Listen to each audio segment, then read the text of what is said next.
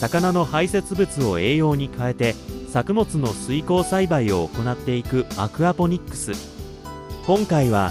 そのアクアポニックスをスタートしてみたいという方向けにご用意したスモールスタートセットのご案内をします。スモールスタートセットの内容は、約 1m×1.8 メートルの水槽が5台、水を循環するためのポンプ、エアレーション用のブロワー、水槽を固定する土台、バクテリアの炉材、設置工事、運用方法がセットとなります。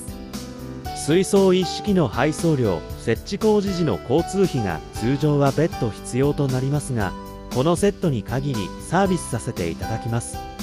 設置には3メートル ×9 メートルの広さ、設置場所の水平確保、天然水源が必要です。詳しくは当社ホームページをご覧ください。